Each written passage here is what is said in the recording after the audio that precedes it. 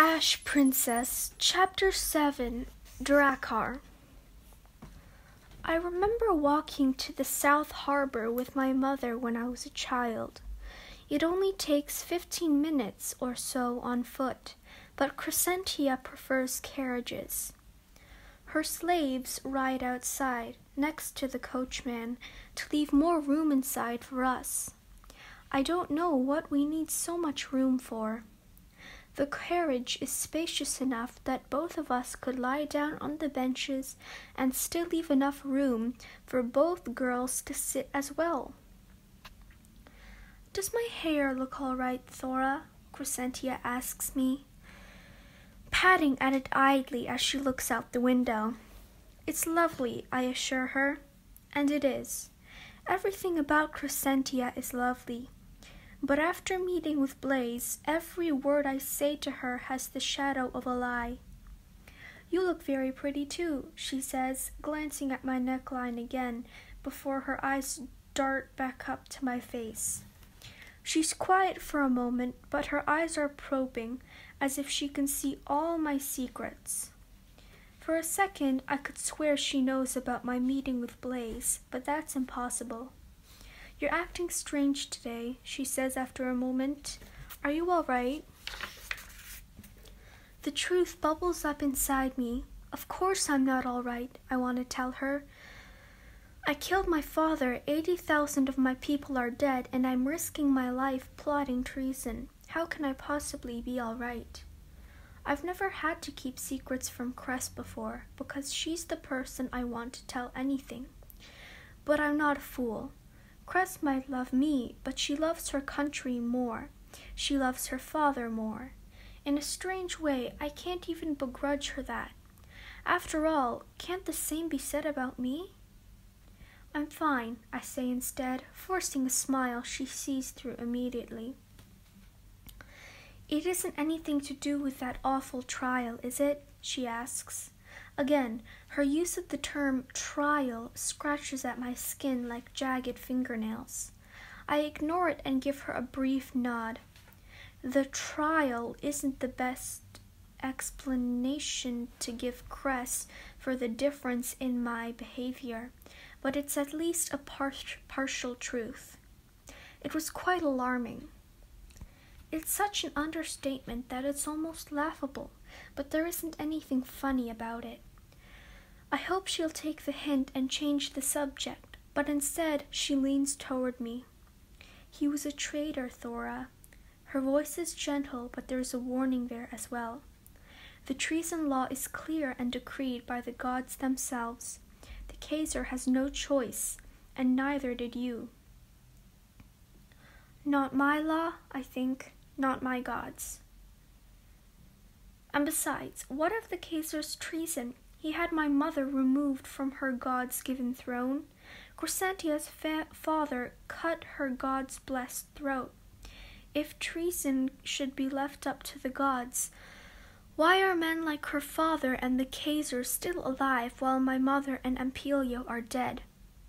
"You're right," I lie with a smile. "I feel no guilt over the man's death, truly. No more than I would feel for stepping on a roach." The words taste foul, but the lines in her expression smooth as she takes my hand in hers.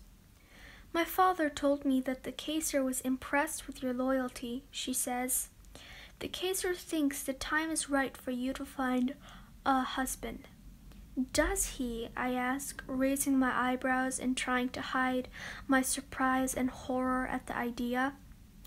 "Cress and I often talk about marrying any number of the boys our age. It was a game for us, our favorites changing as often as our gowns. But the constant was that we would do it together. We would marry brothers or friends and raise our children to be as close as we are. It was a lovely fantasy, but that's all it ever was. A marriage will never happen, I realize. I'll be long gone by then. Soon the time will come when I will never see Cress again, and I can't help but mourn this. She'll always think of me as a traitor. Any children we might one day have will grow up on opposite sides of a war. What else did they say? I ask, though I don't think I actually want to know. Something dark flickers across her expression, and she leans back again, releasing my hands. Oh, I can hardly remember. More of the same, really, about how you're proving to have the heart of a true Calavaxian. I wonder what else was said that she refuses to repeat. Did they gloat about my mother's death? Or did they make comments about my marriage bed? Maybe they called me a savage or demon-blooded. It wouldn't be the first time I've heard any of those things, but Crescentia has been sheltered enough to miss them. Everything in her world is so pretty and shiny and full of good intentions. I don't have the heart to crush that. That's very kind of them, I tell her with what I hope passes as a demure smile.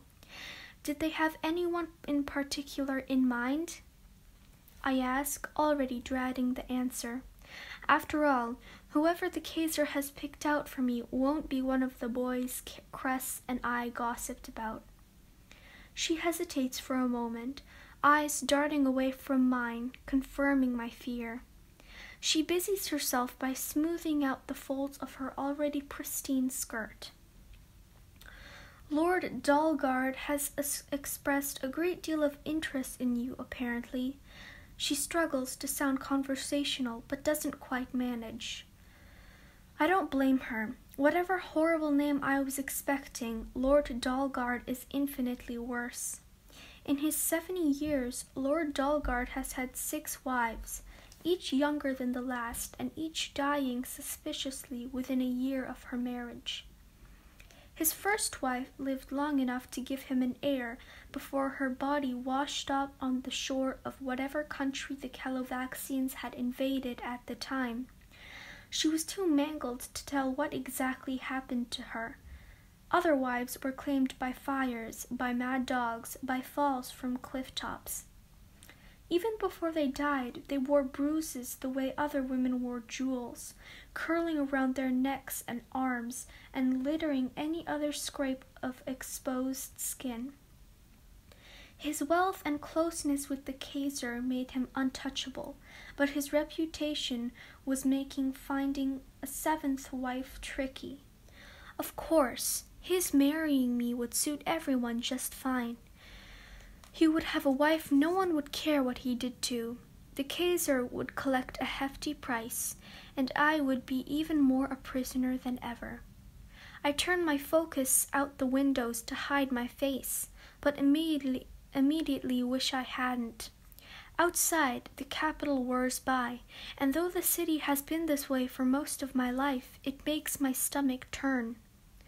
Once, beautiful villas of polished sunstone stood proudly along the shore, glittering in the sunlight like the ocean itself. The streets were broad and lively, watched over by sandstone sculptures of the gods that towered tall enough to be seen from the palace windows.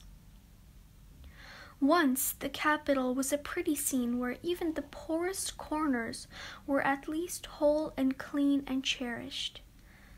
Now, the villas are in disrepair from the siege. Even after 10 years, chunks are missing from walls and roofs, patched up poorly with straw and plaster. The limestone doesn't shine the way it used to, now caked with dull white sea salt. Once busy streets are all but abandoned, though every so often I see an emaciated spectre-like frame peer at us through a broken window or disappear into an alley. These are my people, and I have failed them with my fear, with my inaction. While I've cowered, they've starved, and my mother has watched me from the after with shame. When the carriage finally turns into the harbor and pulls to a stop, I let out a breath I didn't realize I was holding. Here, there is life again.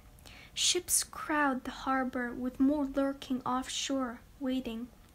Dozens of patchy cats stalk the docks like they're in charge, even while they beg sailors for scraps of fish.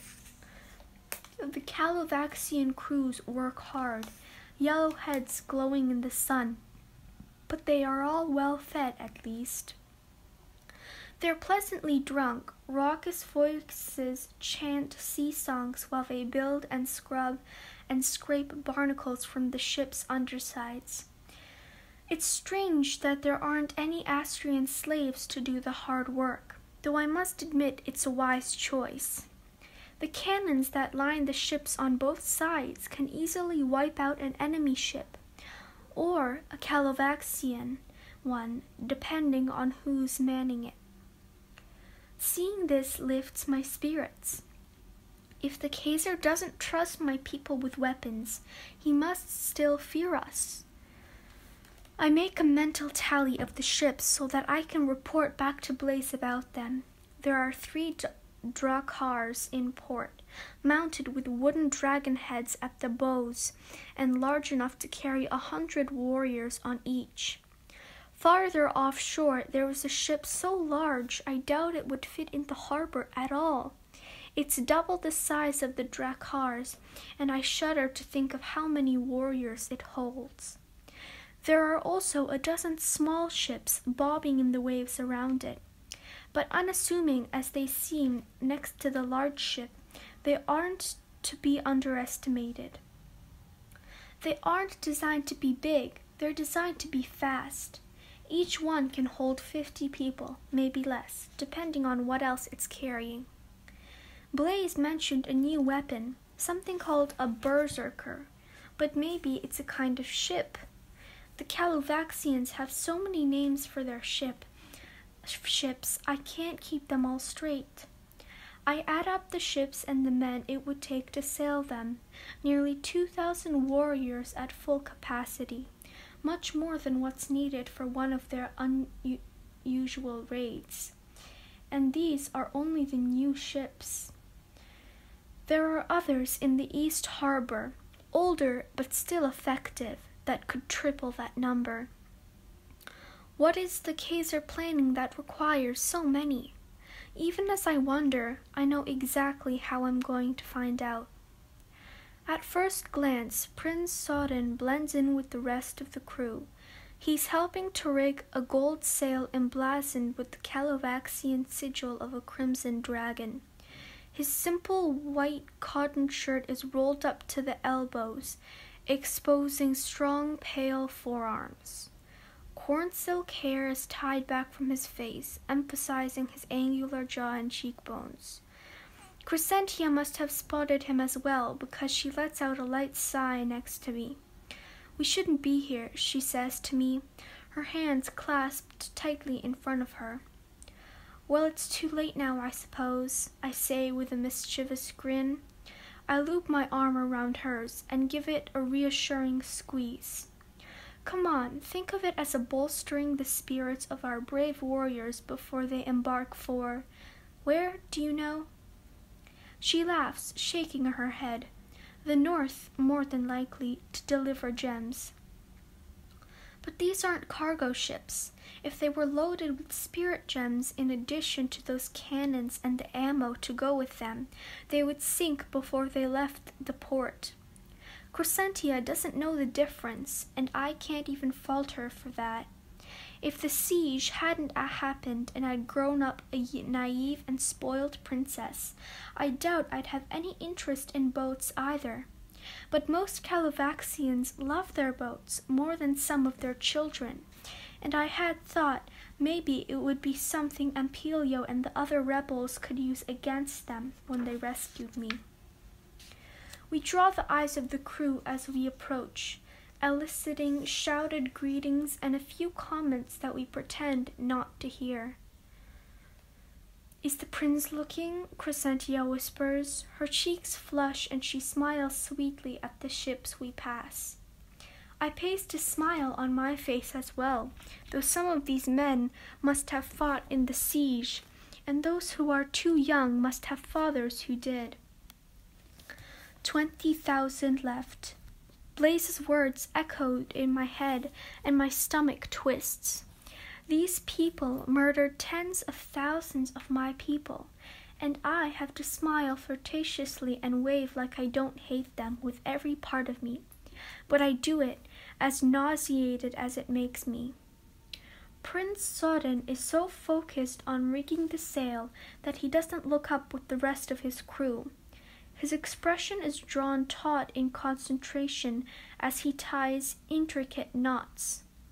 When he pulls the knot tightly and finally looks up, his eyes find mine first and linger for a beat too long before shifting to Crescentia. Blaise might be right, ridiculous as it is.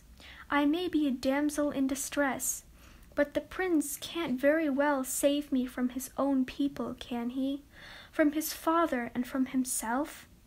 A monster can't also play the part of the hero. He passes the rigging to a member of his crew and comes to the edge of the boat, hopping down easily onto the dock and landing a few feet in front of us. Before he can even straighten up, Crescentia and I are both deep in curtsies. "Thora, Lady Crescentia," he says when we rise again, "what brings you to the docks today?"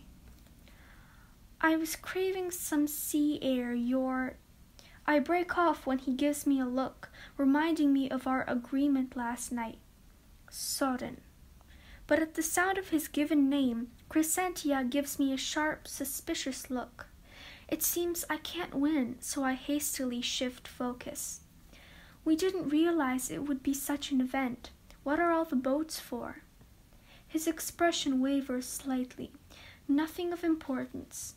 Dragon's Bane is just causing a little trouble along the trade route. Sank a few of our trade ships last week. We're going to bring him and his allies in," he says. I can't bring myself to believe him. Not completely, at least. Not with this much artillery. The Thine keeps hand-drawn maps on the walls of his sitting room, and though they were never of much practical interest to Cress and me, we used to marvel at the beauty of them and note the difference between the artist's depictions and how narrow stream in one was painted as a wide river in another. But I do remember that in no version was the trade route wide enough to hold a boat the size of the one off the coast. In each map, the route was like a piece of string winding through the Hapton Mountains. "I'm sorry we interrupted your plans," Soden continues. "I can't imagine much fresh sea air makes it past this lot unsoured." "Don't be silly. It's an honor to see so many Calovaxians working so hard for the country," I tell him. I may be laying on a tad thick, because even Crescentia shoots me a bemused look. "And you will be leading them?" she asks, turning her attention back to Soden. He nods. "My first time leading a crew of my own," he admits, his voice thick with pride. "We leave in a week's time. These are just the finishing touches. The crew goes through them personally as a way of aligning ourselves with the ship. It's an old Calovaxian custom," he explains to me. "Well, the old Calovaxian custom is for the crew to build the boat itself," Crescentia adds with a dimpled smile. "But it was amended when the boats kept falling to pieces. Warriors don't make the best shipsmiths." Soden's eyes spark with a laugh that doesn't quite make it out of him, but she looks pleased with herself. Her dimples deepen. "That they don't," he agrees, "but we can be trusted with the rigging and finishing. Barely. Would you like a tour?" he asks. Crescentia opens her mouth to politely decline, but I get there first. "Yes, please," I say. "That sounds fascinating." She pinches the inside of my arm, but tries to hide her irritation from the prince. Inspecting boats is not how she wanted this day to go, and even I have to admit that boats and fascinating do not belong in the same sentence. But this is a chance to get information. Soden leads us to the rickety ladder fitted over the hull and helps Crescentia up first. Over her shoulder, she shoots me an annoyed look that I try to match with an encouraging one. She has a tendency towards seasickness, and among Calovaxians this is seen as a matter of great shame. I'll have to give her an explanation later to quell her irritation. If she wants a crown so badly, I'll say, she'll need to put up with some discomfort. When Sodden hands me up next, I let my fingers linger on the bare skin of his arm a few seconds longer than necessary, the way I've seen Dagmar do at parties. It's a brief touch, barely noteworthy, but the grip of his other hand at my waist tightens. I feel his eyes on me, but I can't look at him. My cheeks warm as I pull myself onto the ship and then straighten my dress. Cress fidgets next to me, smoothing her hair and adjusting the neckline of her dress, her cheeks bright pink also. Seconds later, Soren is with us, gesturing around at the ship. Dracars can hold 100 people a ship, he explains, confirming my estimation.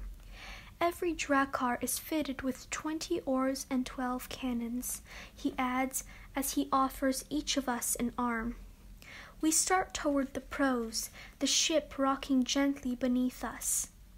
I've been on a Calovaxian ship only a handful of times over the years, and I can't help but admire how they're built sleek, simple vessels designed for speed, powered by a complicated set of sails and riggings and oars. They're very different from the Astrian sailboats I remember from my childhood trips around the country with my mother. Those were toys. These are weapons. His sailors stop their work as we approach and bow deeply.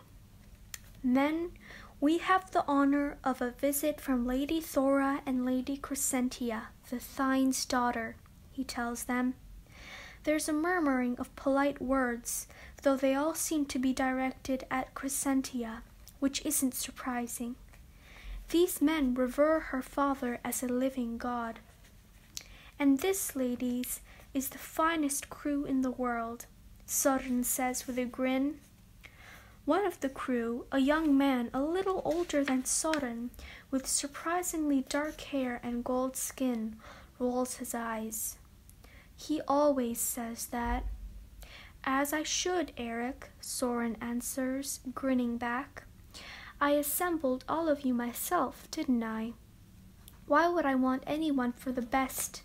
Why would I want anyone but the best for my crew? There's no accounting for poor judgment, Soren, Eric volleys back, even if you are a prince. Especially since you're a prince. An older man with a ruddy, sunburnt face and a large gut adds with a laugh. The difference between Soren and his father is jarring. I've seen his father have men executed for less insubordination, but Soren's laugh joins his men's instead, and it feels even more disorienting. Soren looks so much like the Kaiser that it's easy to think of them as somewhat interchangeable, just like these warriors are the same, more or less, as the ones who stormed the palace all those years ago. Are you feeling all right, Lady Crescentia? Soren asks, concerned. I look at my friend, who has, I realize, turned quite green in the few minutes we've been on board, despite the fact that the ship is well tethered and barely rocking. Oh dear, I cut in, because I suspect that if she opens her mouth to speak, something else entirely might come out, and the prince has been vomited on enough for 1 week. I didn't want to say anything earlier, but Crescentia hasn't been feeling well today. We thought a spot of sea air would do her good, but that doesn't seem to be the case. We might be better off going back to the castle.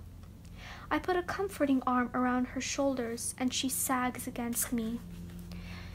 It could be a good idea to let her settle before a rough carriage ride back, Soren reasons. If I may, there's a cool place to sit beneath the trees there. Would you mind? He asks her.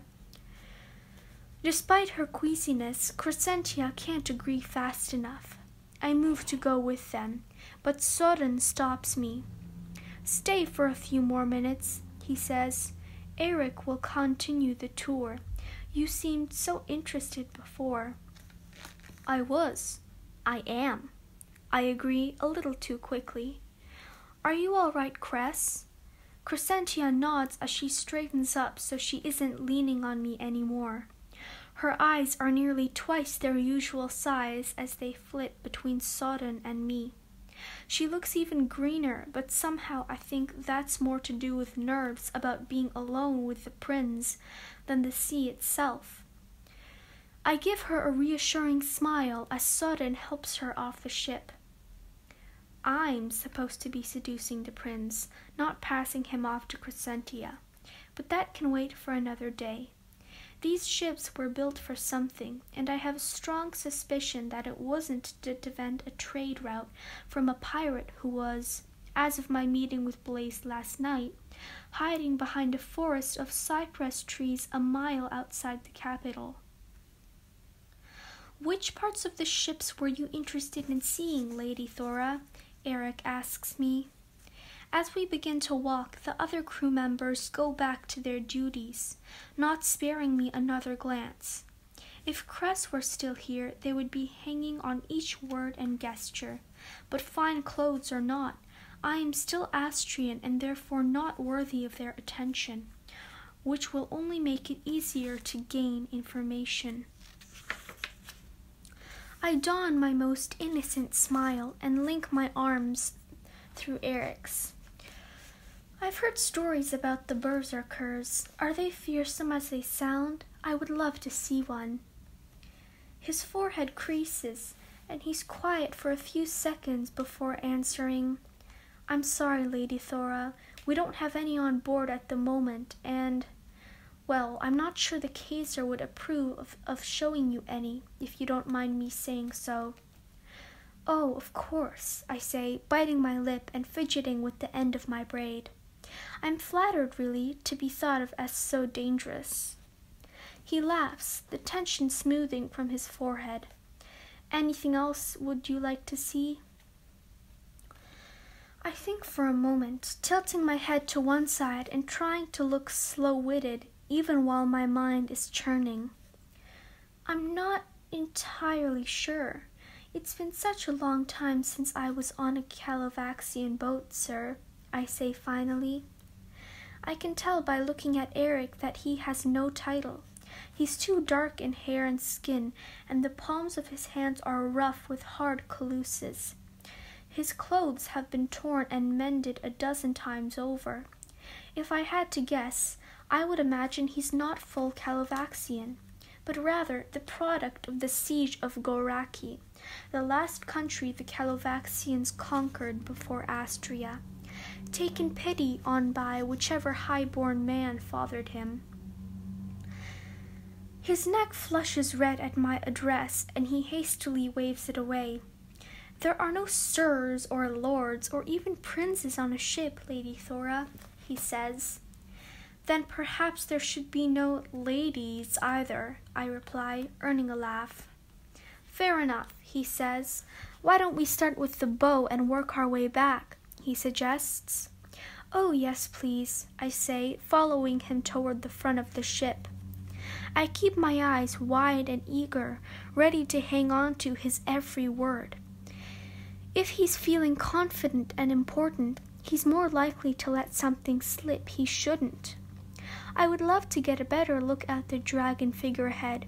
Is it true they're as popular in the north as birds here?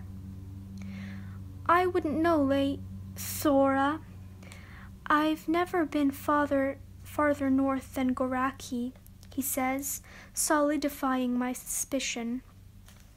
"Well, they must be magnificent at any rate, though I don't know if seeing them is worth braving the cold weather," I say.